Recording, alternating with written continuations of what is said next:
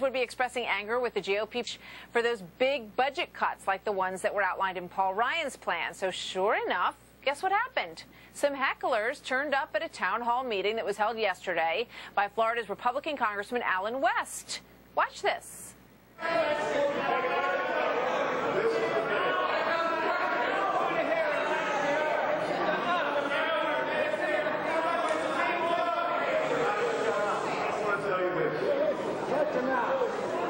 You're not going to intimidate me.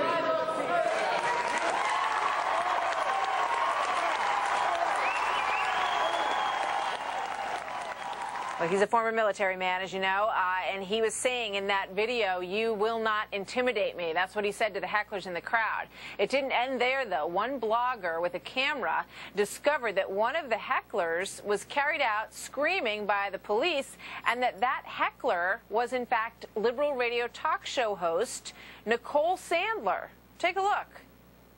I'm out of here. Get your hand off of me! Do not leave. Get your hand off! Get your hand off of me! You're under arrest. Oh my God! I have witnesses here, right? Oh, boy. So that strategy didn't work out so well in that situation. So will it work for Democrats over the coming months? Joined now by Ben Ferguson, host of The Ben Ferguson Show, and Nancy Skinner, syndicated radio talk show host. Welcome to you both. You know, Nancy, it raises this question, right? You know, when things happen sort of organically, as they seem to have with a lot of senior citizens, primarily during the health care debate, the videos that were taken during those got a huge amount of attention, and they really did, you know, hobble the health care plan in terms of its movement forward. So what we're seeing now here looks somewhat orchestrated, at least in this particular event.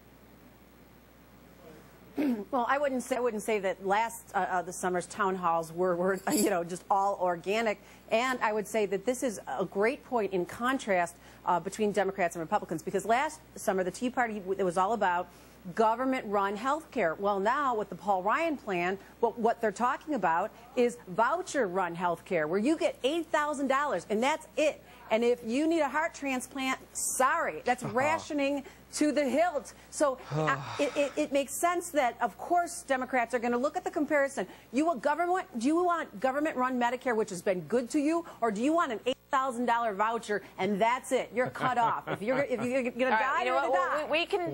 We can address that question in a moment, but I do want to just stick to my first question, because you're talking about the underlying plan, and that's very valid to talk about, of course, but I want to talk about the political sort of strategy here, Ben, in terms of trying to generate the kinds of cell phone video that we saw that really did hamper the health care effort for a while. Yeah, I mean, after the tragedy in Arizona, what was it the White House was saying, and all other Democrat congressmen? We need to have a civilized debate. Yet now, the same congressmen who are calling for a civilized debate are orchestrating people to go out and protest. I mean, this crazy liberal blogger, let's be honest, this is the most famous she'll ever be for getting arrested, and that's probably what she wanted to do. But this isn't this is not classy. This is not a great debate. This is not a way to act. Yet the Democrats are saying, go out there and do that. Even the president today said, we need to get rid of the sideshows and the circus acts. Well, guess what? His own party is orchestrating sideshows and circus acts when people are having try to have a real discussion with their congresspeople. Here's what this is going to come down to, though, and here's the question: are the budget cuts like the one, the $6.2 trillion that was put forward by Paul Ryan?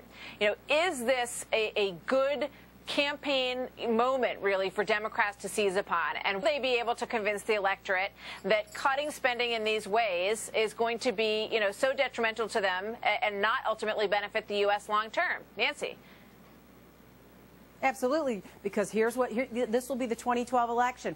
This was the plan that all the Republicans voted for: a voucher program, basically a privatized. You get $8,000 and that's it. And they're going to cut the top tax rate from 35 to 25. So give more rich people more money and take it from seniors. Give them $8 grand and not a penny over that. You tell me how good that is politically for Democrats. 30 seconds this to is the difference between living at Disney World, as Nancy and many others are right now. At some point, you got to pay for stuff. Barack Obama spent $4 trillion we didn't have.